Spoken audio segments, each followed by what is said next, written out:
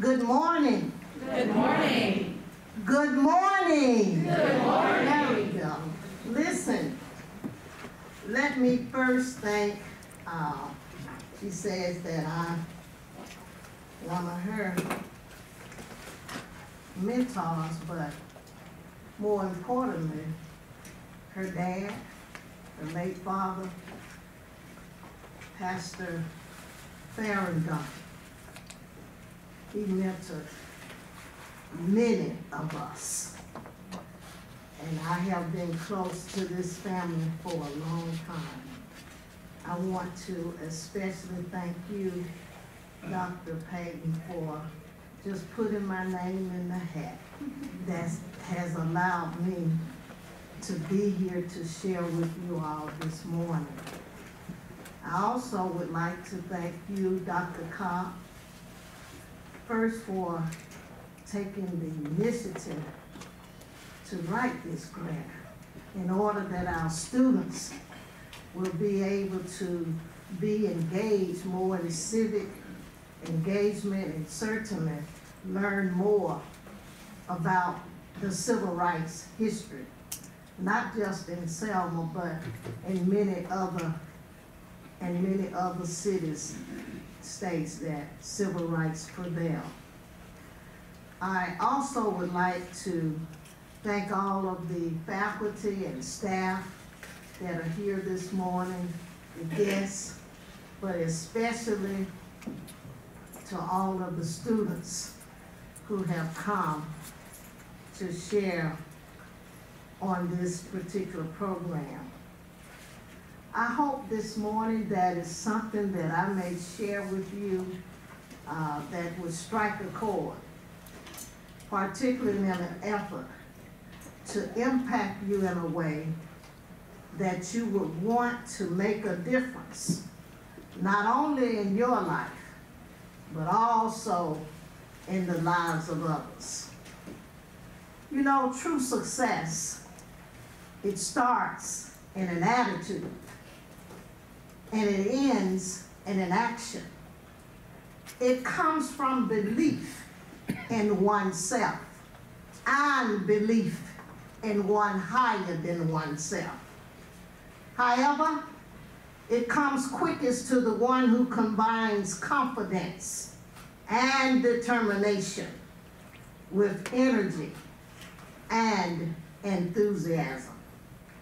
I say these words this morning because it was when I was 7 years old, growing up in the Selma civil rights movement, when my life was changing without me really even knowing it. Growing up in George Washington Carver projects from a poor family of 8 during the 60s, as that little girl, it was rough. Growing up in the midst of experiencing and witnessing racial discrimination, inequality, prejudice, violence, tears, and even death of people that I had the opportunity to meet and become very close to as that little girl. Yes, these people came to Selma, Alabama in an effort to fight for our inalienable rights. And many of them, I would see them die. However, as I grew in that movement, things became much clearer to me. There were times when I was not only disobedient, but there were also times when I was scared and fearful for my life. But it was the confidence and the determination that Dr. King instilled in me as that child that gave me that energy, that enthusiasm, and encouragement to continue on. I remember the first day that I met Dr. Martin Luther King Jr. My best friend Rachel and I would often play in front of the now historic Brown Chapel AME Church And this church sat right in the center of where I lived in the project. And as we were playing on this particular day, we saw these beautiful cars that had driven up into our neighborhood. We started seeing people getting out of these cars, and as little girls, we found our way walking close to the first few cars. And when we got to those cars, we saw these men who were surrounding this one particular man. And one of those men were putting a black suit coat jacket on this man. And he looked at us and said, "Do you little girls know who this man is?" And of course, we didn't know who any of them were. He said to us, "This is Dr. Martin Luther King Jr." And as soon as he introduced Dr. King to us, Dr. King immediately started talking to us, asking us the normal questions that adults will ask children. He asked us our names and where do we live, and we pointed our little fingers in the direction of where we live. And he asked us where did we go to school, how we were doing in school as they were making their way to the rear of Brown's Chapel Church to have a strategy meeting on this day. He continued to ask us questions, even when we got to that back door. He said, "I want to make sure you girls are doing well in school." And right after Dr. King said that to us, that same man, Dr. Payne, who introduced us to Dr. King, he said, "You little girls can go on and play now because we're about to have a meeting." And Dr. King suddenly said to him, "No, let them stay." And he took us by our little hands and walked us into that room where that meeting was to take place. And when he walked us into that room, he went and got two little chairs, and he brought those two chairs in the back of that room and asked us to have a seat. And then Dr. King would go and get himself a chair. And he got his chair and he sat it right in front of us. And we thought we were finished with that conversation with him. But Dr. King continued to talk to us before this meeting would start.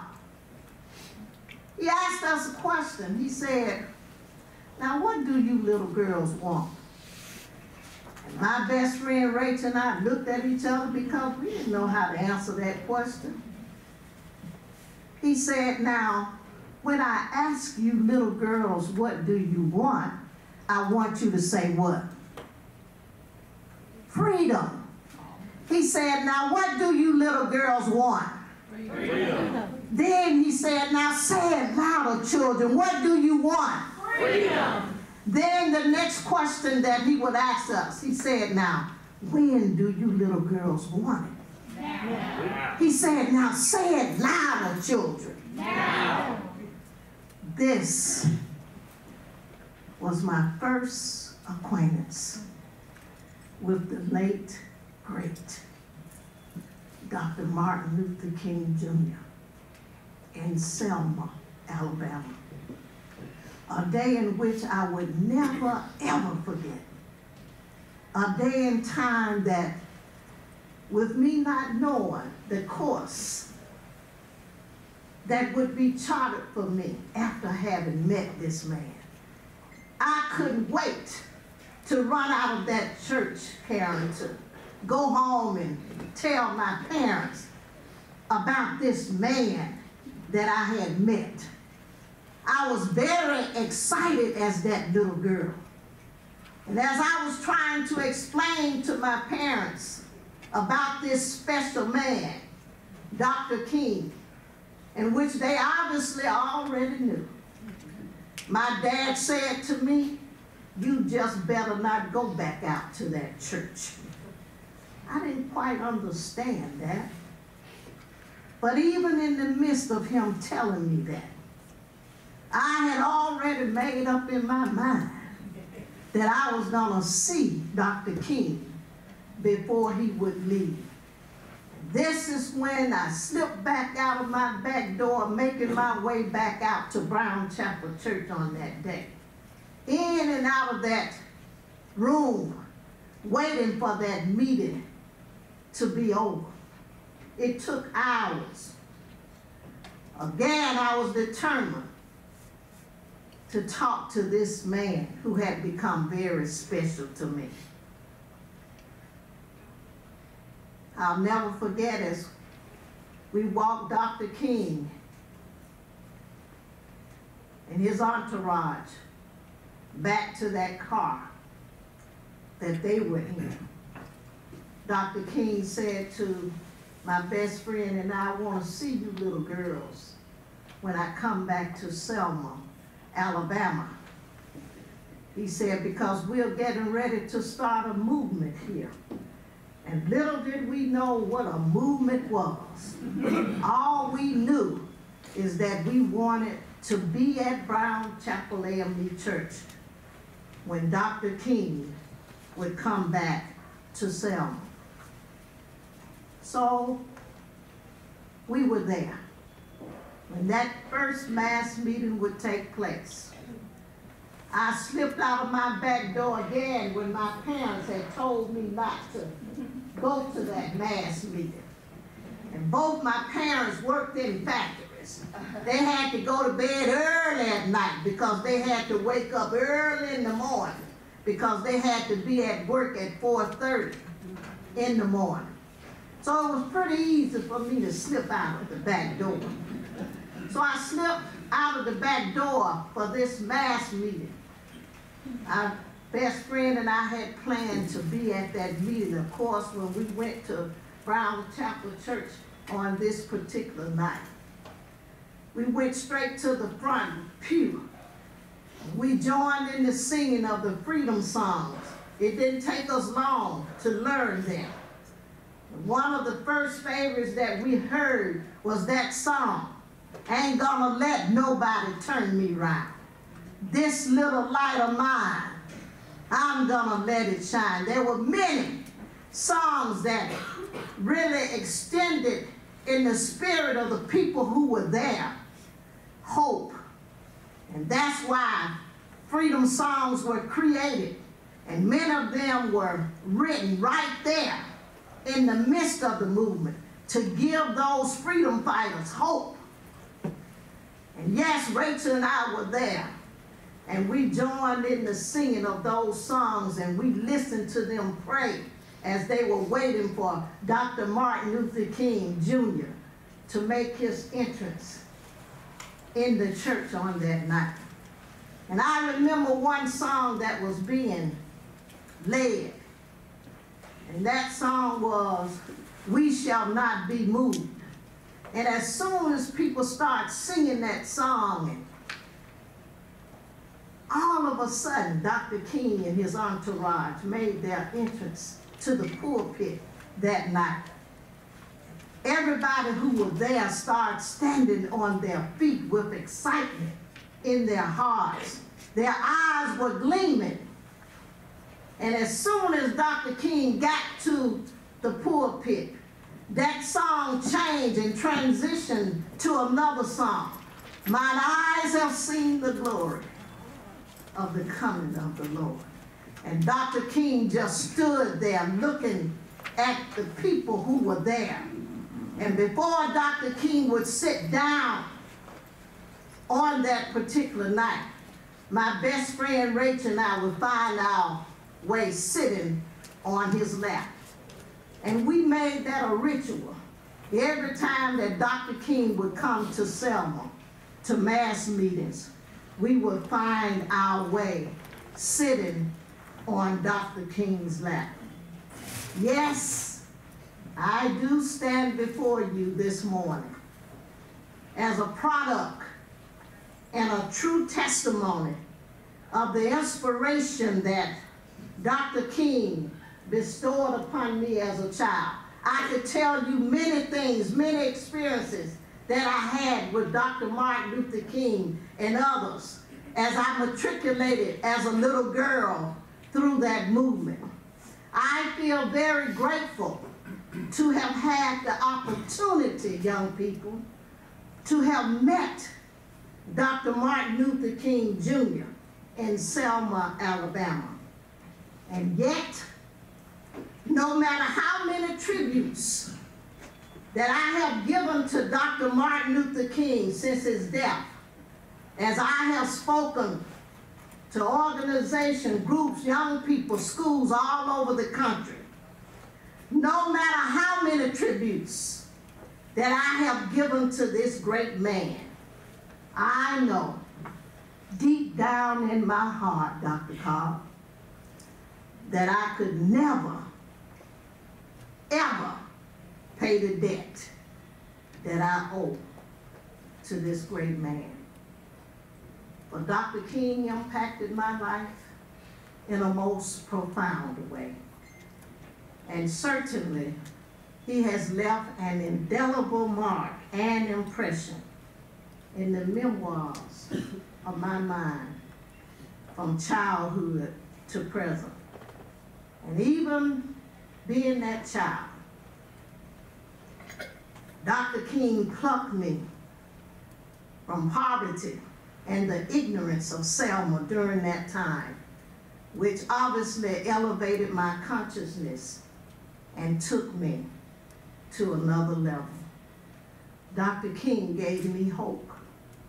He gave me a sense of achievement, which motivated me to do something, to make a difference, even in spite of my being a poor little girl. Dr. King motivated and inspired me, young people, to not only do my best, but to be my best and not be ashamed. He encouraged me and taught me the importance of getting good grades and even going to college. During that time, for the most part, black parents like mine, they weren't even thinking about sending their children to college. First of all, they didn't have the money. All they wanted us to do was get a high school education and perhaps go to the service. But because Dr. King pricked my conscience, I made up in my mind, and I was motivated enough, even though my parents couldn't afford to send me to college. I went to Tuskegee Institute and graduated with honor. Yes, Dr. King instilled in me at an early age, Andre, that regardless of my economic status in life, if I believe it, then what? If I believe it, then I what? Achieve it. And the only means for survival depended on determination, fortitude, adequate preparation, faith in God, and confidence in yourself. And that's one of the reasons when I went to Tuskegee, I was determined to come back wherever I landed with my career and start a youth development program. That's why I started Keep Production, because it was people like Dr. King and others who touched my life and made a difference, and I wanted to touch somebody else's life, particularly the disadvantaged. And after finishing college, I came to Montgomery, Alabama, and I started the Keep Production Youth Development and Modeling Program. And one of the purposes for that, with using the modeling vehicle, was to give young people the opportunity to build self-confidence, self-esteem, so that they can break out of non-productive patterns and become great leaders and productive citizens. And for 42 years, we have been working with young people in this city and throughout the state of Alabama and making a difference and impacting their lives. Yes, so many things that happened to this little girl, during those turbulent times that made a significant difference in her life. And I'm standing here today to tell you that you can make a difference too. I could remember being that little girl and being in the presence of Dr. King, listening to him speaking, watching the way in which he received people, both black and white, and the way in which they received him. Every time that I heard Dr. King speak, his total demeanor sparkled. You know, everybody who wasn't afraid to come to mass meetings during that time, during the movement, it was a great spirit that exuberated in the hearts and the souls of all of those foot soldiers who were there. And even now, when I listen to Dr. King's speeches, I feel a chilling sensation that reminds me over and over again about that movement. Memories that I'll never, ever forget. However, the most traumatic experience of my life during that movement was my participation as that little girl on the Bloody Sunday March on the Edmund Pettus Bridge in 1965. This is the march where many brave foot soldiers attempted to march from Selma to Montgomery, Alabama, for African Americans to gain their right to vote. Yes, young people, we didn't have that right to vote. I was there. Many threats had been made about the possibilities who would happen to anyone, or what would happen to anyone who would participate on this particular march. And I must tell you that my parents and others told me over and over again that I could not participate on this march. And even my best friend, she said that she was afraid she wasn't gonna march. But I already had made up in my mind that I wasn't gonna let nobody, what? I wasn't gonna let nobody turn me around. I'll never forget making my way out to Brown's Chapel Church on that day. And when I got to the church, I would normally go to the front row or the front pew. But on this particular day, I sat in the back. And as I sat there, I listened to the prayers, Dr. Birch, that were being prayed. I listened to the freedom songs. On this particular day, the late Congressman John Lewis was leading this march, along with the late Hosea Williams. They were giving special instructions to all of the brave and courageous foot soldiers who were there. And after they had given those instructions, they asked everybody to go out and line up in front of Brown's Chapel Church. And as people were passing me by, making their way out front, many of them were trying to tell me I couldn't march. And then I would fall in line and go out to get in that line. And I saw this lady who was a member of Brown's Chapel Church. She was one of the teachers who stood against the odds during that time. Because young people, there were many teachers, just like many others, who were afraid to join in that movement.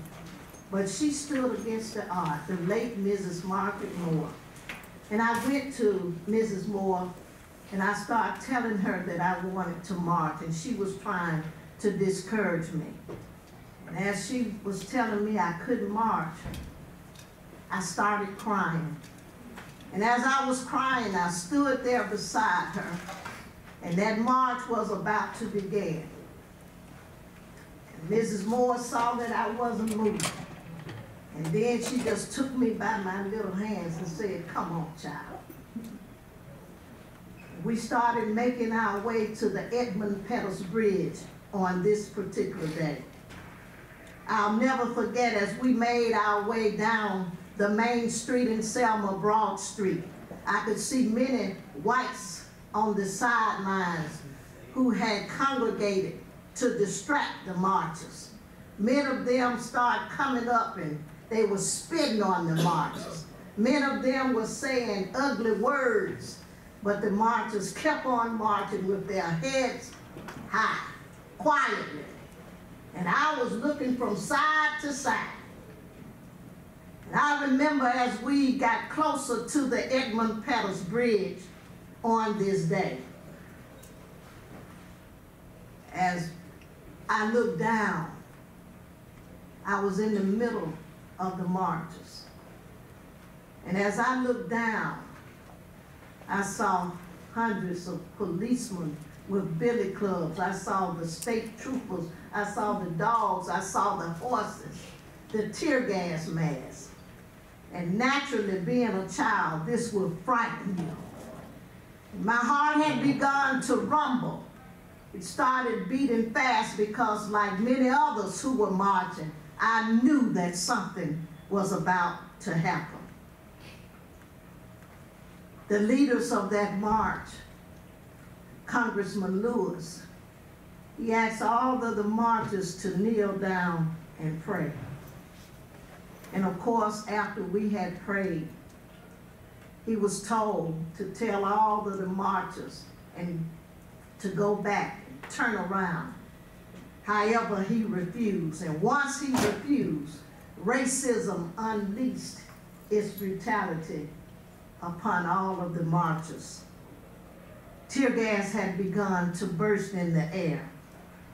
People were being beaten down with billy clubs as if they weren't human beings. The dogs and the horses had begun to push their way into the crowd, trampling over people.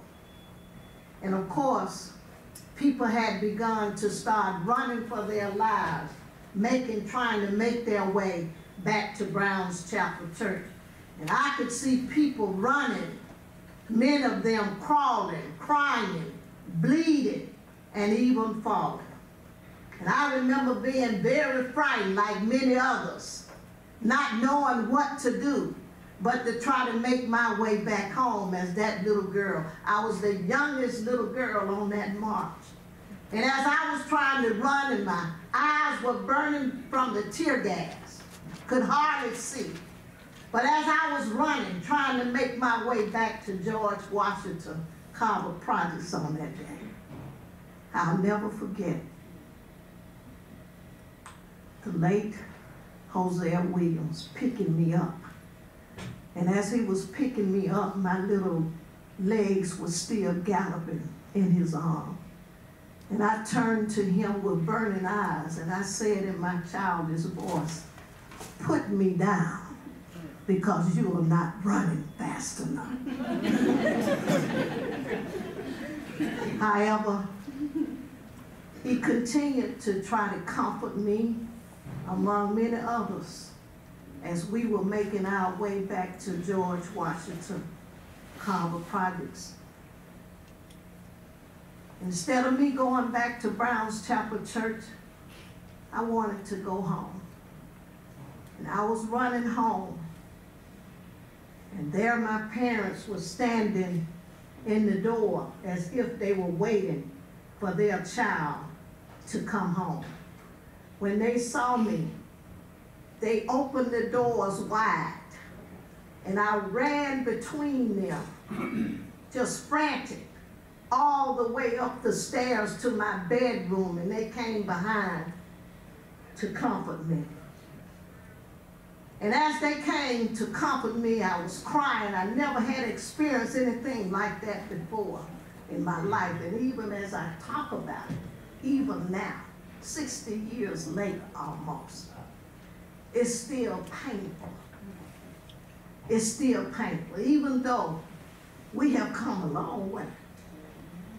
when we reflect, and when we even think about many of those changes that we are encountering today, it still can be painful.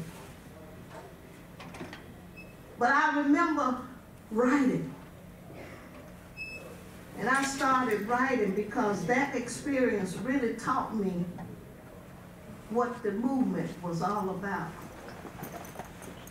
And there was a song that we often would sing that reflected the words of "Oh freedom, oh freedom over me, and before I be a slave, I'll be buried in my grave and go home to my Lord and be free."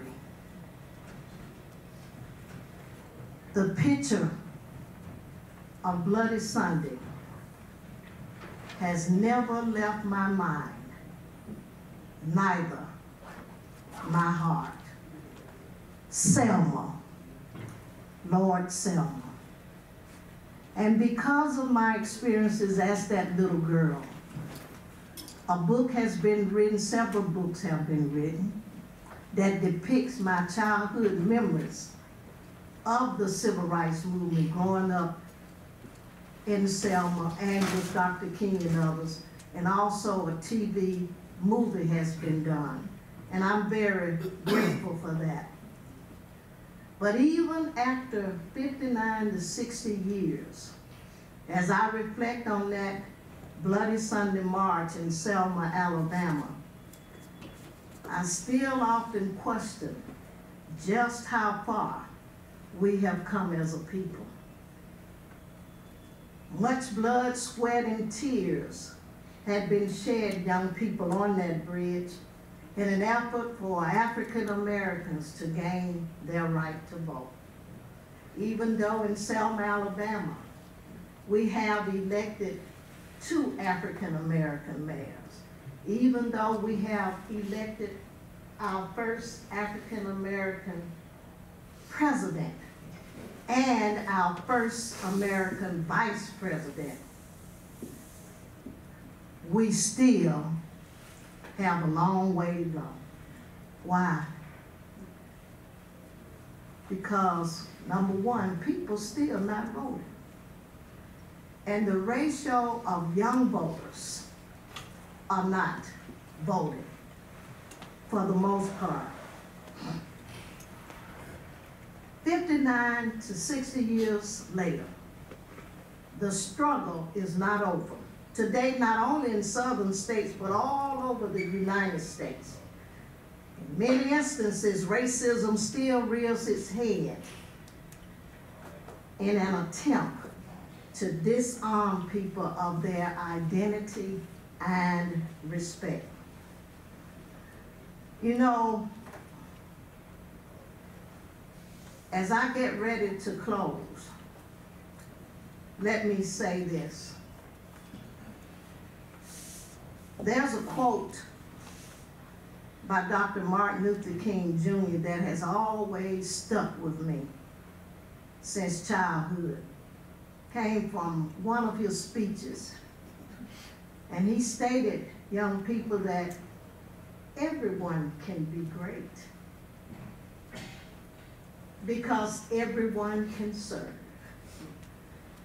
You only need a heart full of grace with a soul that's generated by love. That quote is one that I have lived by. You only need a heart full of grace with a soul that's generated by love. Greatness starts where purpose begins. Greatness is not obtained by being served, but greatness is always obtained by serving others. I chose to serve. I did not just go to school to find my career aspect or perspective in life. But I knew that I was going to do something, not just to make a difference in my life, but also to make a difference in the lives of others. Because I always understood through serving that when you're helping others, you're helping yourself. One of the greatest needs today is for us to come together in unity as a people. Now is the time for us to turn towards each other rather than away from each other. We need to stop pulling each other down and find ways and means that we can push each other up. We need to rid ourselves of the insecurities that hinders us, because we need each other. We need to love each other. When we love each other, we win. Life can be so much better when we have each other. So as I close and go to my seat, let me say to all of you, and especially to our college students this morning, I wish for each of you a successful and rewarding life. Nothing good comes easy. There are so many challenges in life when you're trying to do what's right and when you're trying to do what's good. Don't ever let the challenges that you face in your life keep you or stop you from reaching your destiny, from reaching your visions, from reaching the goals in which you have set for your life. Pursue your dreams. Become the person in which you were created to be, and accomplish all that you were put on this earth to be. And I would be remiss if I didn't tell you this, college students. Hopefully, if you're not a registered voter, you will become a registered voter. But I would be remiss if I didn't say this morning. Never again take light of the power to vote. I can't tell you who to vote for, that's up to you. But what I can tell you is that you must let your voice be heard.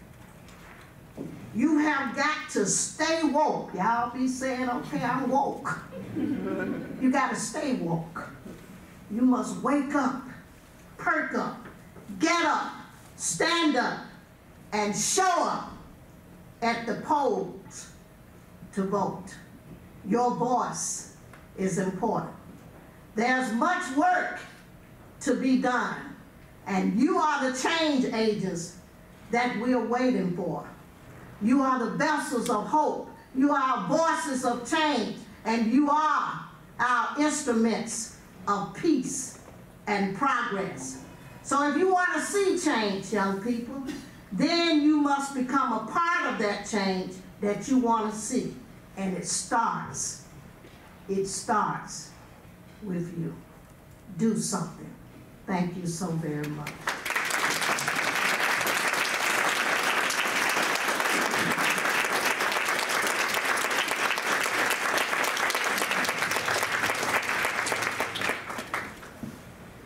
We have a few minutes for questions, and then, so let me see who would like to ask the first question.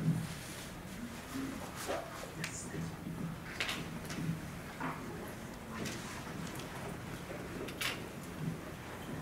I salute you, Ms. Christburg.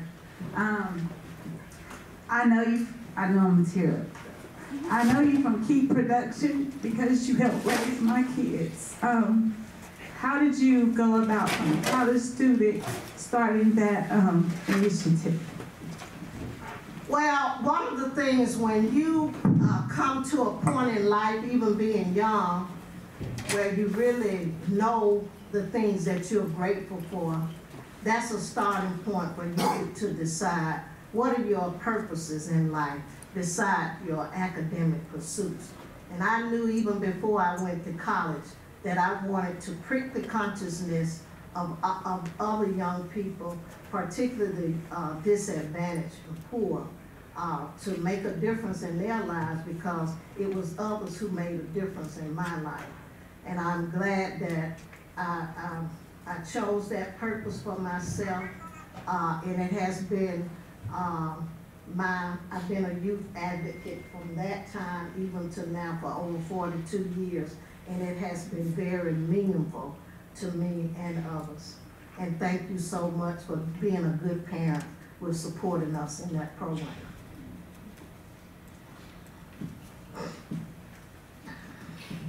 Good afternoon, everyone. To Ms. Christburg, I just want you to know, I don't have a question. I just want to thank you. You planted a seed in my life back at Alabama State University when I was running for Miss Christian Alabama.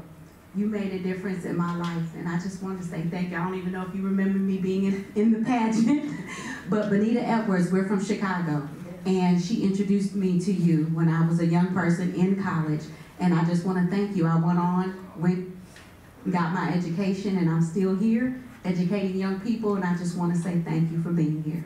Thank you so much. You know, I'm often asked questions wherever I'm speaking, and oftentimes young people ask me, well, where do you start? You know, where do we go from here? Well, in our democracy now, there are many significant needs. First of all, you got to know in the process, young people, that you matter.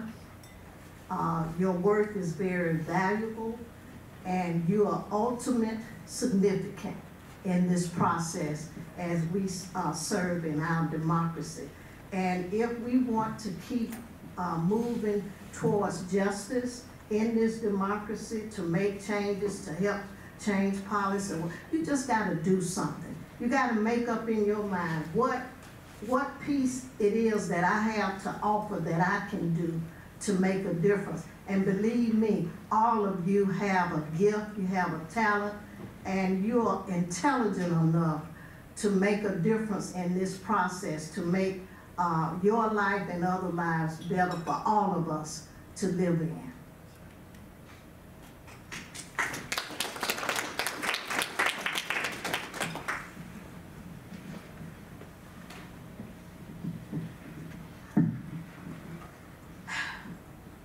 I really do want to thank you so much, just because us as a young people who go to AUM, we need this. And as you can see, we're at a very diverse institution, and even though, like what you mentioned, we are moving forward, but we do have so far to go as a people. And I want, please excuse me,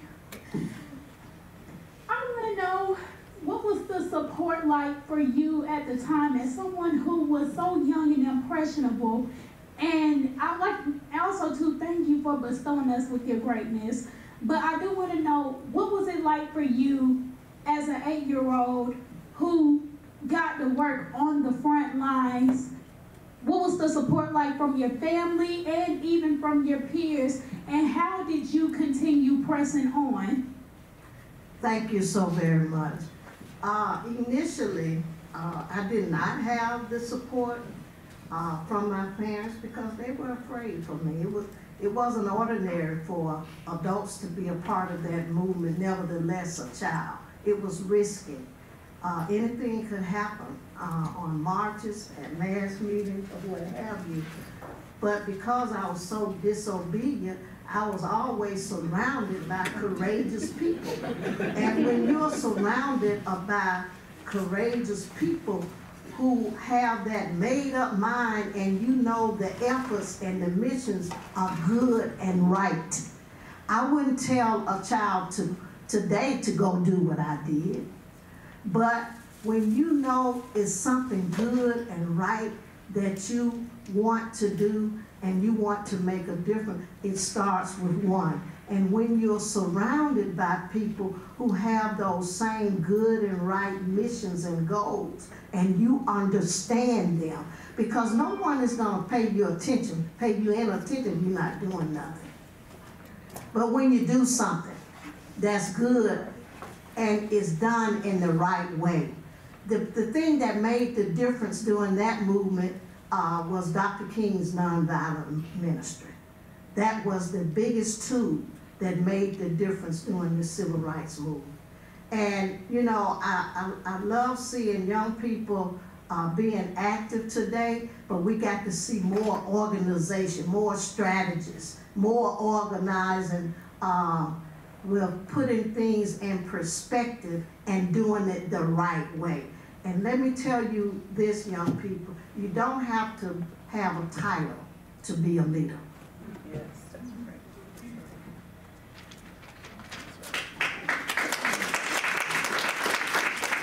I think we have time for maybe one more question.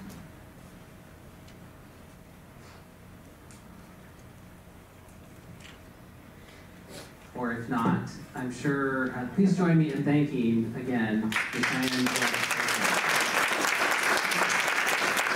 Let me acknowledge my husband, Andre. I mean, I depend on him a whole lot now.